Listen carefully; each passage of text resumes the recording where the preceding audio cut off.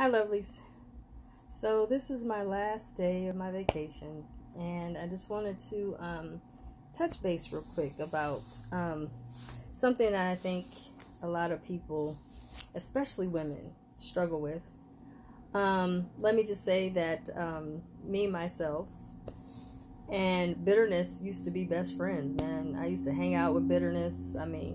Bitterness and I just hung out, to say the least. Bitterness, right? Like what bitterness does to us is I'm telling you, there's so many effects to it. But let me just tell you what causes us to get bitter, first of all. And if you have not, first of all, subscribed to my YouTube channel, please go over there. Carla Nicole Wisdom Channel. Carla Nicole Wisdom Channel. Go over to YouTube and subscribe. So first of all, why are we bitter? You know what I'm saying? Like I said, me and bitterness were best friends. We hung out. We were cool. Like real cool. Me and bitterness.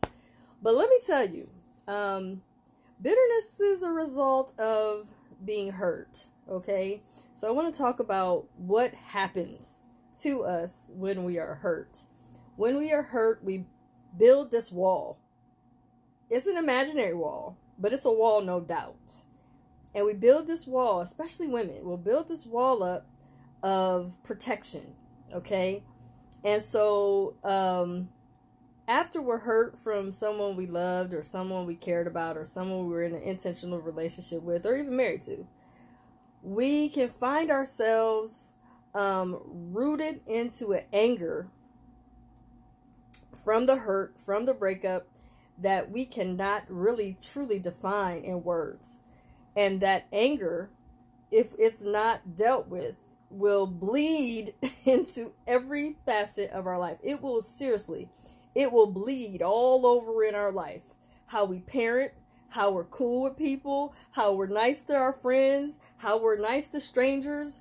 I'm telling you, the bitterness will bleed all over the place. But we won't really want to admit that the hurt, how we feel, is just real. But someone that we love, damn it, hurt us and we're angry, we're upset. We want to really go at it with how we feel, right? But we don't. And so what happens? All the words unsaid, all the things that we think or thought, or I don't know, even just different scenarios that we dealt with in private, because we didn't even want to tell our friends how hurtful it was.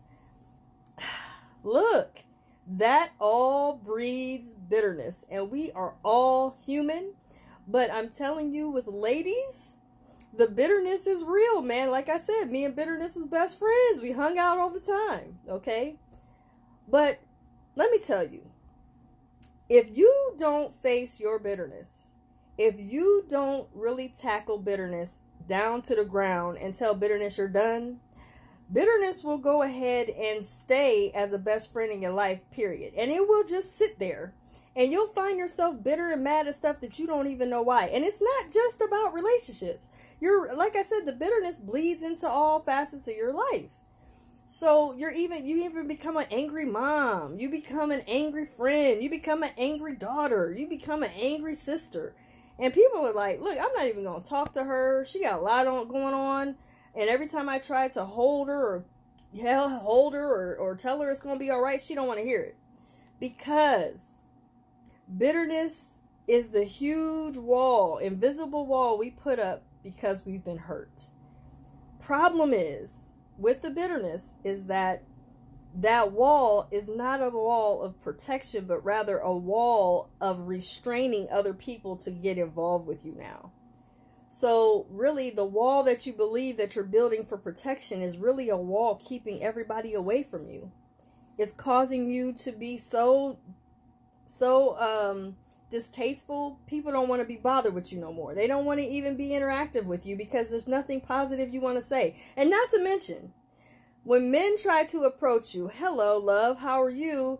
Who are you talking to? Does it look like I'm talking? I mean, you're real negative towards the male species because you have allowed the wall of bitterness to build up to where you trust no man.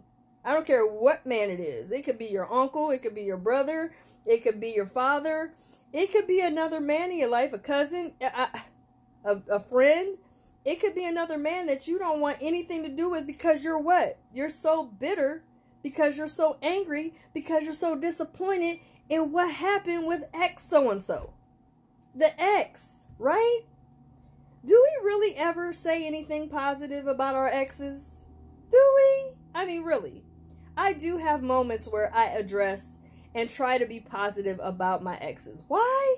Because they were a part of my life. I mean, so I try to be like, let's not always look down our nose at our exes. Yes, they were exes. Yes, the relationship expired. But it doesn't mean that you have to be totally against them or totally against their mere interaction with you or their mere existence with you. It is what it is. A lot of times, exes are your best example of how not to love someone. And actually, they help you to be a better person at loving. Because you're like, well, you know, I used to do this with my exes and do that.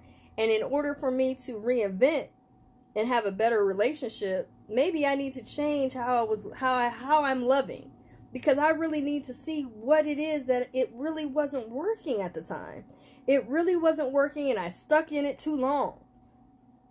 Remember, I talked about this yesterday. We'll be in a relationship if we shrink it down to a relationship being the shirt size and the shirt is way too small because the relationship you no longer fit no more. But we'll stay in it. Why are you walking around in that shirt way too small? Well, because I don't want to let it go, but it's not fitting you no more. But a lot of times we stay in relationships well past the expiration date. Remember, I tell y'all that all the time. But it's all good. We all did it. We all have it. Okay? So I want you guys to understand something. You got to let bitterness go. Bitterness is one of the most toxic things that you can allow to bleed all into your soul. It's not healthy, number one. When you're always angry, you're always hurt, you're always mad, men try to talk to you, don't talk to me. I'm a woman that don't need no man. Okay, we get all that, but you're being nasty to these men. All these men didn't hurt you. That one did. And even with him, you have to learn to be forgiving. I'm not saying to condone what he did or say that it's okay how he treated you. But what I am saying is, as long as you keep pouring more fuel on the fire by thinking about him, talking about him, dealing with him, still conversating and having all these, I don't know, we can call platforms where you call your girlfriend up and talk about your ex did this and did that.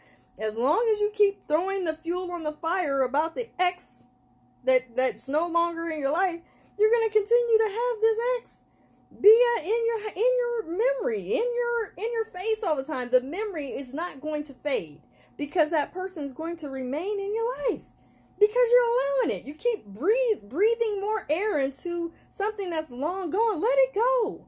And not just that. Forgive him. I know that doesn't sound pretty. It doesn't sound wonderful. It doesn't sound like even something you even want to hear right now. But you gotta let it go. You have got to forgive this person. Your ex that you're holding on to, because if you don't forgive him for what's happened, and that's not condoning, I said forgive. Forgive meaning to let go of it. You're going to find yourself always bitter with every other man that comes into your life. And you may be hindering the men in your life that could be helping you regain your strength, regain your detachment from bitterness. Because a lot of men are good men out here. They're out here helping and growing women and inspiring women and teaching women and really, they're really helping women to find the best version of themselves. So if you're bitter and angry, you're not going to meet those men. You know why? Because you're not even on their frequency. We do have a frequency we carry. So energetically, we're going to attract men that are on the same frequency as we are. So if you want to enjoy men again, if you want to start to interact with men again, I'm not talking about having sex with these men. I'm just talking about having friendships. getting associates, starting to talk, change your mind about all men being like that man. Because if you don't, that bitterness is going to breed and breathe life into your life forever. And I'm telling you, it's just not healthy. You got to let it go. And you got to be willing to say, look, all men aren't bad. So what I'm going to do is I'm going to start to interact with gentlemen that I would never interact with. Gentlemen that have a kind heart. Gentlemen that are really good people. Gentlemen that have something to offer me besides just, and I'm not talking about financially, but have something to offer you to help you get to the next level of you. There's a lot of good men out here. But if you stay rooted in the thought or in the fixation of that ex-man or that person that hurt you or that ex-spouse or that ex-fiance that cheated or whatever it is, it's going to cost you. And it's going to cost you more hell than you're going to be willing to pay. And I'm telling you, you're messing up learning some newfound friendships with people, because bitterness will be a result of you not being able to engage newfound relationships with men that are really cool, really good for you, help to inspire you.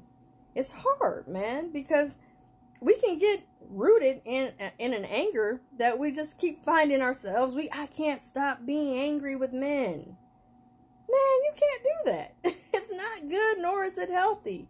And not to mention, a lot of men out here will inspire you to be the best version of you. But a lot of times, because we're so bitter, we don't want nothing to do with them. I don't want nothing to do with men. I ain't got that to do. Men are all dogs. No, they're not. No, they're not. Stop telling yourself that. That is not true. That is inaccurate. Not to mention, that is a prejudicial position and a perspective that is completely and totally illogical. You can't live your life that way and try to basically become a better version of who you are, being angry all the time. Anger is not healthy for you. And not to mention, it's very exhausting to stay angry all the time and bitter. It takes a lot of effort to do that. Trust me. Like I said, bitterness and I, best friends. Oh yeah, we were best friends. Had so much fun being bitter. Let me tell you, I spent time on bitterness. But, as you get older, you realize it's not worth it, man. You need to get by and through this life with each sex, not just one. We're going to walk around here not, interacting with men, and we're going to find ourselves miserable because there's a lot of things you can learn from a man you ain't going to learn from women. You're not. Same thing with women. We can't spend all our time with just men and not have enough females to balance us out. We have to be willing to engage with all of our sexes, not just one. All right? So I'm out of here, guys. I just wanted to give you that 411, man. We got to get off of this anger and bitterness. It'll take you off the planet if you let it. All right, guys. Share this video. I'm out of here. Like I said, this is my last day of the vacation. I had a great time. But, of course, when it gets to the point where you have to sit and get past being rooted in anger, you realize, like, man, I didn't realize how angry I was. It takes a lot of energy being angry, bitter, And then a lot of times when we're bitter, we don't really realize that we're hindering ourselves from interactions with other people. I mean, we really are. We're hindering ourselves when we can actually be blossoming in new relationships, new friendships. Actually restoring old relationships that maybe our bitterness helped us to destroy. Because people don't want to be around somebody bitter. Oh, I'm good. Like, I'm not going to her house. All I'm going to hear about is how miserable she is. Not going over there. You don't want that, do you? Like I said, subscribe to my YouTube channel, Carla Nicole Wisdom channel. You'll learn a lot from what I got to say over there. And over here, be sure to share this video. Like I say all the time, someone's got to hear it. I'm Carla Nicole. I always want to provide a unique perspective with a twist of wisdom.